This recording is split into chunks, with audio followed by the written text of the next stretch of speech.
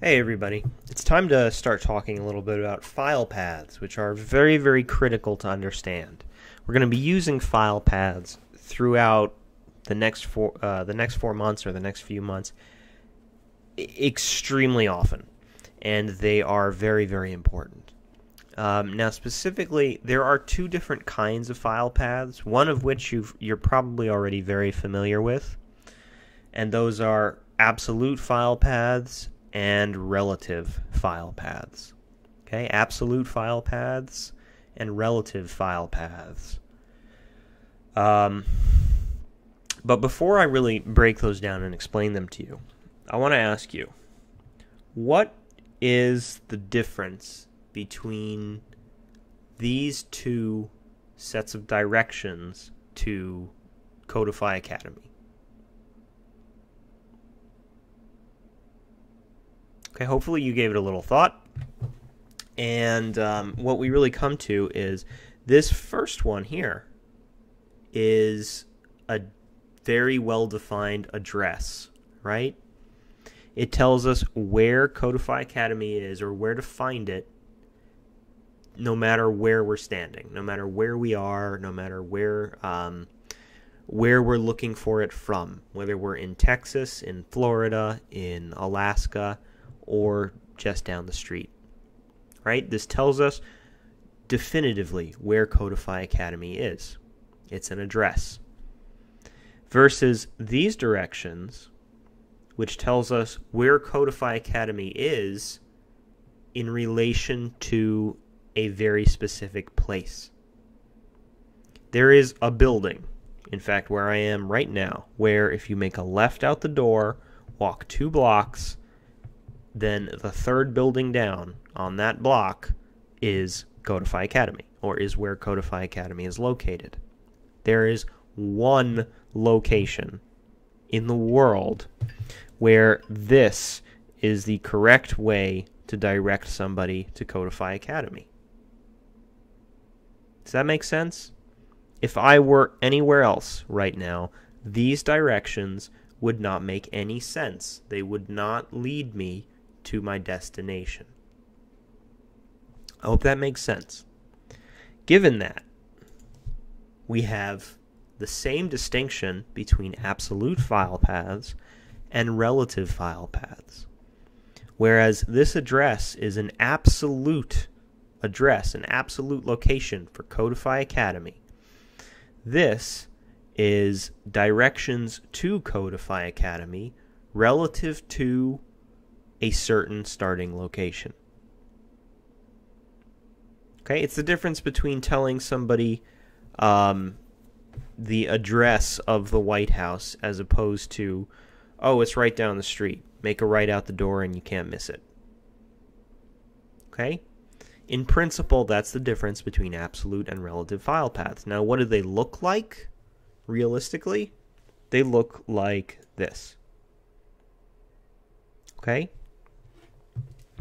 Now, this file path here on the left is an absolute file path. It tells us our main.css file is located in the C drive, and then inside the users folder in there, the Evan W folder inside the users folder on the C drive, the desktop folder inside the Evan W folder inside the users folder on the C drive, the template folder, the CSS folder, and then inside there is main.css.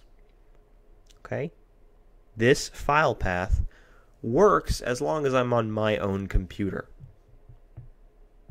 On my computer, on my C drive, in my users folder, in my Evan W folder, on my desktop folder, in my template folder, in my CSS folder, is this main.css document.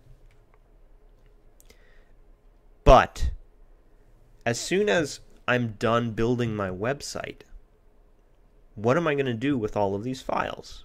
I know we haven't really talked about it, but if this is my template folder and I were coding a project in here, when I am done building my website, I am going to take this whole folder and all of its contents and place them on a server somewhere. In doing that, it's going to allow somebody else over the internet to access my site. No matter what computer they're using, they could use their phone or tablet and access my site if this folder is located, has been moved to a server somewhere else. Somewhere not my computer is the point. Okay? So if I used this absolute file path here in place of my href attribute here in the link tag, which connects my main.css to my index.html, well, to be honest, it will work as long as I'm on my own computer. But as soon as I finish coding and I push this all onto a server, my browser or anybody's browser will no longer be able to find my style sheet using that absolute file path. As a result, we use what we have here, which is in fact a relative file path. A relative file path.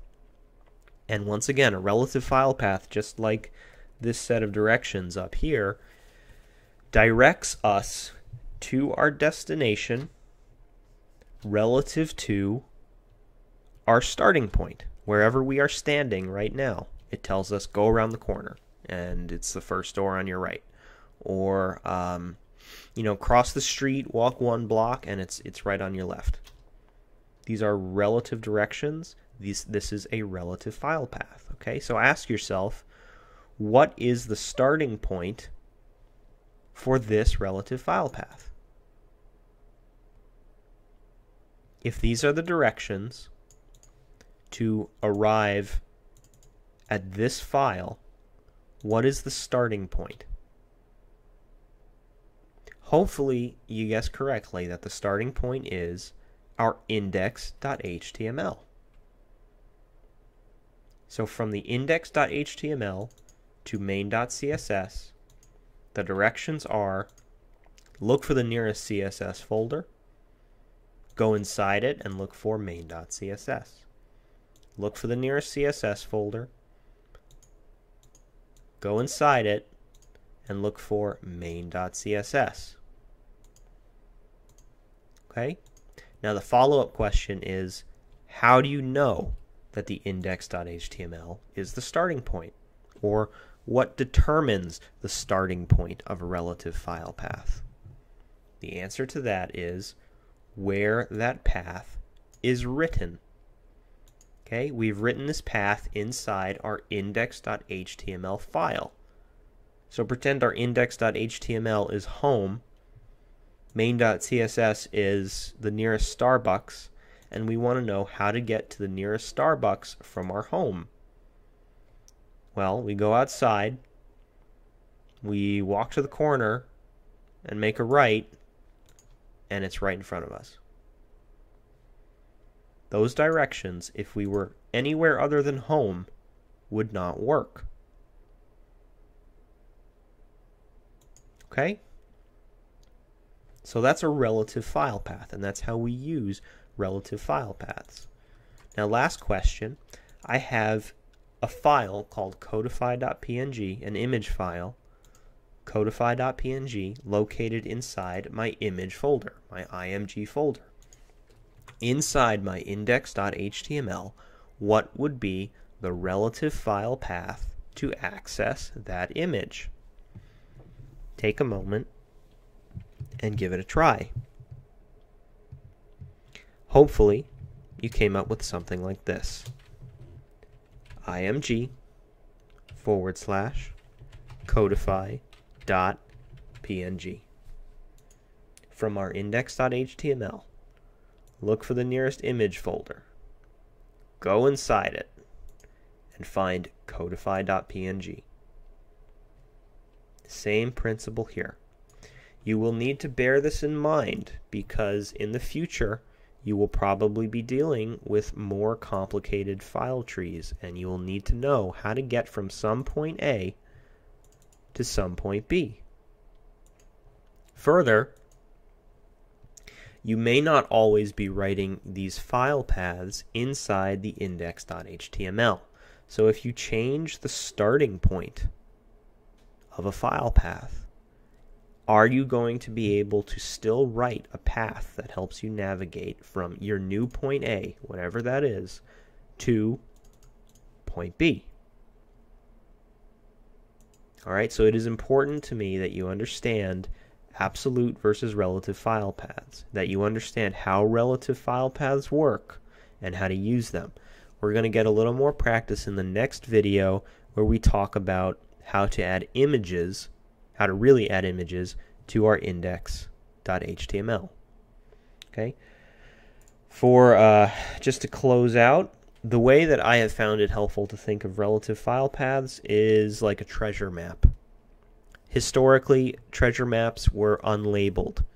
The reason being, people would, or pirates specifically, would bury their treasure, draw a map with no labels, but maybe some landmarks for them to recognize, and carry that map with them. So whenever they needed to dig up their treasure in the future, they could find it, but only if they knew exactly where to start. So if another pirate got a hold of this map, they wouldn't know which island this is. They wouldn't know which coast this is. They wouldn't know which direction is north. Maybe north is down here, and the pirate who drew the map deliberately reversed everything. The map only works if you know where you're starting from.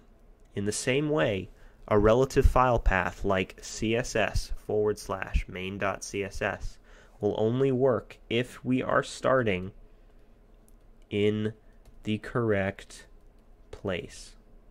It will only lead to treasure if we're starting in the correct location. If we're starting someplace different, we need to change the map. We need to change the path. Okay, I hope that makes sense. Stick around and we're going to look at how to add images to your HTML.